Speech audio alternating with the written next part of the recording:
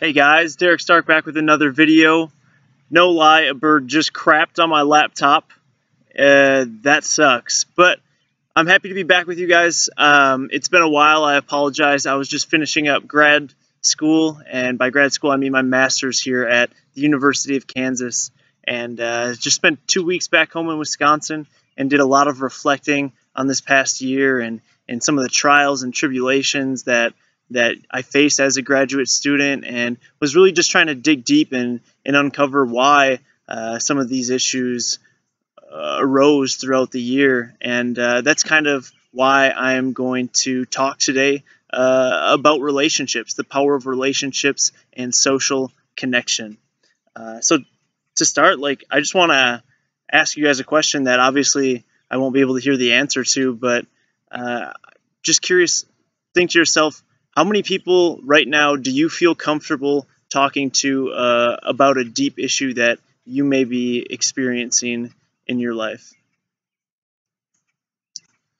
In 2004, there was a representative study conducted here in the United States, and it asked this precise question to Americans, and the average response was 2. So the mean was 2 people that people felt comfortable talking to in regards to issues that they were facing in their lives.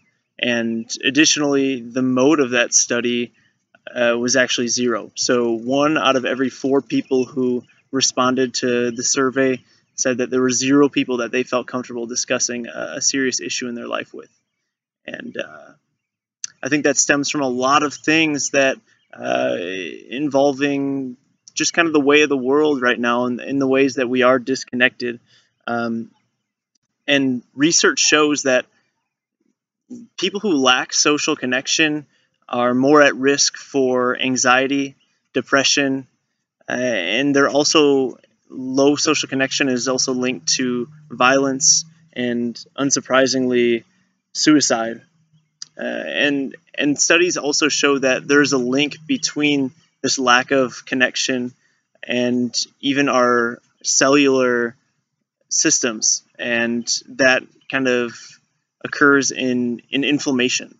So it has so many negative impacts on us, but our society keeps pumping out eat healthy and work out and focus on your physique and all these superficial things.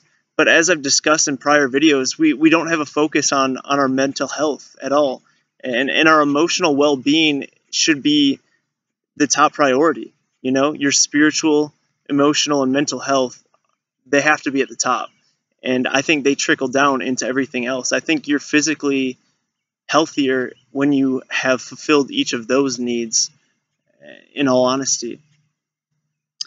So obviously, when we are socially connected, we see improvements in our psychological health. We maybe have more motivation to go to the gym or to exert ourselves to the next level when we are at the gym. And even these studies have shown that there's oftentimes an increase in longevity for individuals who have that connection. I think you can see this with elderly people, you're married to somebody for 60 years and you lose the love of your life, and 2 weeks later, you pass away, and it's because you've lost that thing that was keeping you going, that social connection, the love that you had for another human being. And I just think that it's really profound stuff. And I also am a firm believer that as human beings, we're social beings. We have this innate desire to be connected to others.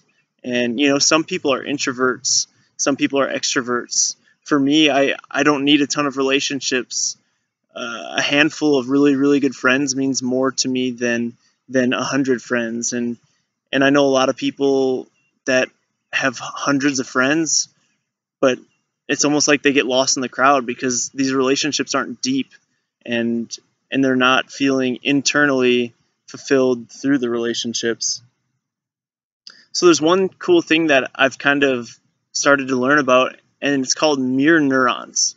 So these are kind of the ways that we react when we meet or interact with other individuals. So say I'm in a college classroom and one of my peers walks in, and I can just tell that he's having a really rough time. He looks down in the dumps, and as a result, the muscles in my face will actually kind of lean towards a frown, and I'll feel internally empathy for him, as if I'm going through the struggle or pain, despite the fact that it's him. And this also works conversely, in that if I have a friend who walks into the classroom and they're joyous and they just got hired their dream job, like, I'm probably going to light up and smile and be like, awesome, man. Like, I feel an ecstasy as well, living vicariously through them.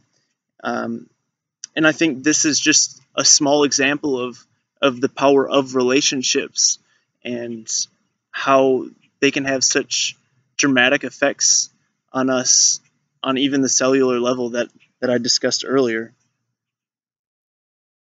And as I think most everyone knows, there's definitely an increase in loneliness in our society right now. I think that stems from technology, social media, just constantly being in our phones. 1 out of every 3 cars that drives by, I feel as if one of those individuals is on their phone. They're texting or they're doing something. I'm walking on campus and half the people are in their phones, and we're just not engaging with each other in the ways that they did decades ago.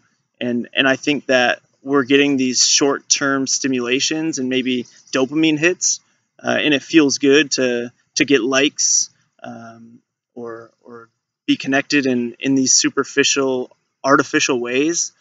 But just think if we took the time to invest into relationships, the time that we take to build our social media brands and keep up with what's going on in Hollywood, and for me, sports, like constantly reading box scores and all those nerdy things that really don't provide me meaningful value.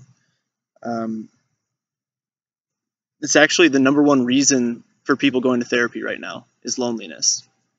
And it's something that, as I spoke about earlier, I experienced big time in grad school this year. And I felt really disconnected and isolated. And it was tough. But as I look back, I needed to be more intentional about taking my free time and spending it with others, rather than thinking that I was recharging on my own. And some people do recharge in that way, but we all need people in our lives to help fill us up, right? And as I've said, we're social beings. We all deserve to be loved, and we deserve compassion. And I think as we show others compassion, that it in turn comes back to us. I just think about the cyclical effect of smiling to somebody and then them smiling to somebody else, and just the ways that a small thing like that, or buying somebody's groceries or a coffee, in the ways that can have such an effect on them that we will never see, but at the same time, it makes you feel good.